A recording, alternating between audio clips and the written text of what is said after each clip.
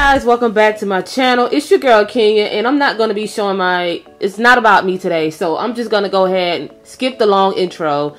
Except if this is your first time tuning into my channel, don't forget to hit that subscribe button and turn that notification bell on so you'll be notified whenever I upload my next video, guys. So today, as we all know it's back to school time, and this is the time where parents basically have to empty their pockets for their kids. In my household, there's a total of 4 kids, okay? So we have two first graders, 5th grader, and a 7th grader. So I went to Walmart and picked up a few, not a few, let me not lie. I picked up the school supplies, and y'all, they be tripping on this, on that list.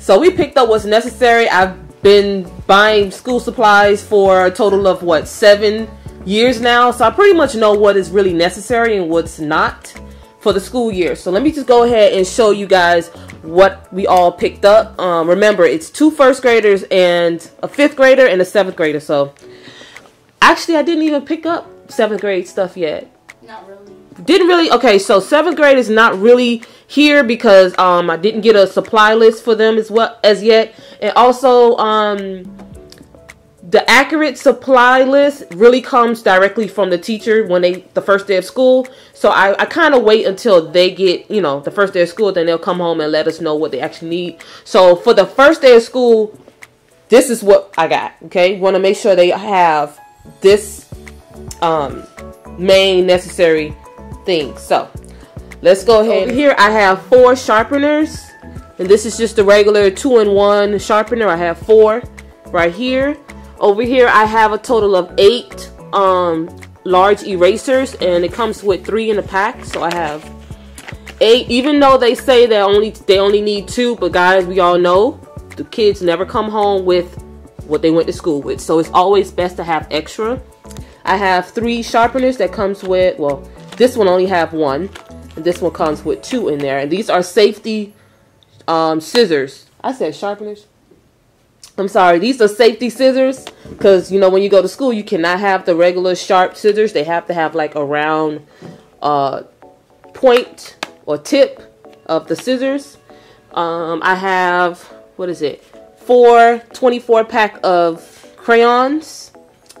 And this one, I actually just realized I got 2 different type of crayons. This one is a washable crayons, and this one is introducing beautiful blue. So that'll be interesting. I don't know what that's all about, but we'll find out. Over here I have some dry erase markers. They always ask for this because I guess during class the teachers like to point a student out to, you know, write something on the board. So they typically don't use chalk like they used to back in the days.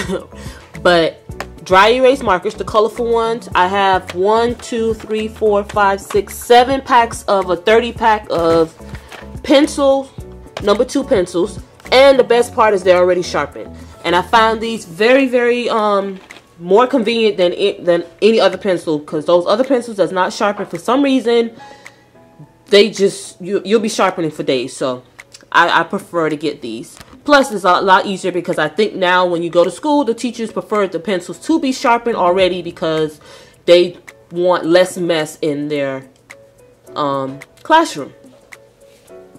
Okay, over here I have some sheet protectors, and this is more for the 7th grader. Important papers that your teacher might give them, they need to put this in there, and it comes with the holes already on the side, so they can just slide that in their binder. Also need headphones because we all know that the kids are using computers at school, so they always request for them to have some headphones. I have 4 headphones right here. I'm sorry that I don't have the prices for each and every one of these things, but I'll tell you the total of what I spent at the end. Hopefully that will give you an idea. I have some Sharpies. We need that because we have to write their names on almost everything, and you don't want it to rub off. So permanent markers is always best. We have some pens because, again, we have a 7th grader, so they are transitioning from pencils to pens. Well, there's some more dry erase markers right here. So I have, this has 8 in here, and this one has about 6. So 6 is in there. Have some more pens right here. Let's see what else we have. We have some staples. 7th grader, she do have a stapler, so a lot of her work, it's like 2 pages, so she have to staple it. Teachers do request neatness at all times. I have 1, 2, 3, 4, 5 color pencils. And again, just realized I picked up 2 different, like, well, it's the same, but whatever. So I have 5 packs of 12 pack of color pencils. Also some more Sharpies, highlighters. They always request this. I prefer the skinny ones than the fat ones, because it's just, I don't know, it's just better when highlighting like small things that have small writings on them. We have some index paper, index cards, I'm sorry. Some index cards. This has a count 30, it has a 300 count of index cards in here. And I also picked up an index card box, so whenever she uses it, or she can just store it all in there to avoid, you know, having to use like a rubber band or something around it, because that's just gonna be lost. We have some grid paper. This is for the 5th grader. I guess, you know, they're advancing and moving up, so they're gonna need this. Construction paper. This is a pack of 240. They have projects throughout the year, so construction paper is always requested and needed from the teachers. We have some pouches, some pencil pouches. No longer using boxes, pencil boxes. You know, like when they were in pre-K and kindergarten, a lot of the times they don't really want that anymore once they get to 1st grade. So pencil boxes, I have 4 of them, and it has the hole on the side, so they can just slide that inside of their folder or in the book bag. Let's see, we have some glue sticks, pack of 12 of glue sticks. They do go through glue sticks throughout the year very, very fast, so that is also good. That goes along with the construction paper when they have projects and anything of that sort. Paper, guys, one of the #1 things is paper. They have to have paper. So it's like 15 packs of paper in here. We just took like almost the whole box, y'all, from the store. I just grabbed the boxes. I was like, there's no need to go through like counting, so I just grabbed the whole box. And this is just a regular college rule paper, 150 sheets in each pack. Always necessary to have extra paper stored inside the house just in case. Okay, so must have more paper than anything. Paper and pencils. Folders. I know I picked up, like, it was just hard. Just one of the hardest thing in the store when you're shopping for supplies is finding the right folders. And I think the best folders is to have the one that have the little prongs in the middle, that you can just put the paper in there and make sure it has pockets. Also, the one that is, I'm sorry, make sure it's focused.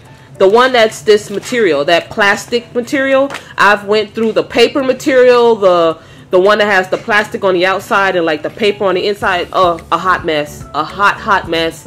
It either tore or it just bent, and this one just seemed to last a lot longer. I got extra, even though they probably, I think each one of them requested to have 4 each, but I got extra because just in case, like we have a 1st grader, a 5th grader, so yeah, so I have extra. And yeah, they're all the same color, but that's not a problem because we have Sharpies over there that we can just write their names on the folder and it won't rub off or anything. Coming over here, we have a whole lot of composition books. Okay, yeah, this is one of the #1 things that's also requested composition books for journals, for, you know, in each class, each student have more than one subject, so they always request for them to have a journal for each class, and most of the times the teachers request for them to have a composition book as the journals. They can write notes in there, they can write, you know, and the pages don't come out easily, so I think that's why they really prefer these. And everything that they did throughout the year is stored in this book, and you don't have to worry about like loose paper like that. I have a total of 20 composition books that comes with 100 sheets in each book. And last but not least, book bags. I have 1, 2, 3, and 4 book bags. I'll let them pick out their own book bags. This is what they chose. And yeah, so it's just normal book bags. Let's see what brand this is. This is eSport. That's the brand for this one. It comes with a whole lot of different pockets on the side. This is for one of the boys.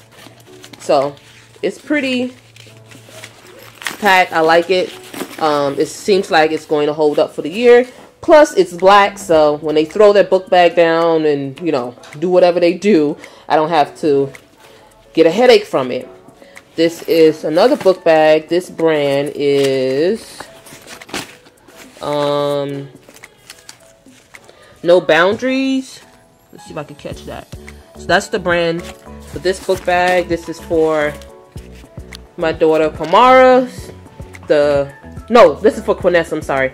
This is for Quinessa, 5th grader. This is what she chose. This up here is for Kamara, the 7th grader. She chose this book bag. This is also another eSport book bag. It's very pretty. Yep, it has, all of them have pockets on the side, so that's the good thing. They can put their water bottles or whatever in here. I doubt they're gonna be the one throwing their bags down on the ground and doing all that. So I'm confident enough that their book bags are not going to get destroyed or messed up throughout the year or dirty. So let's keep our fingers crossed with those right there. And also, this is for my other son. I don't know which book bag is for who. That's why I said that's one for one boy and that's for my other boy. So here's another book bag. This is another eSport. I guess that seems to be like one of the brands that is carried out in Walmart, because that's all I kind of saw for backpacks. So this one is a little gray, nothing fancy, but this is what they chose and they like it. It just needs to be strong enough to carry all of those supplies. Okay. Alright guys, if you have any more questions, remember I got all of these supplies from Walmart, okay? And my total came up to...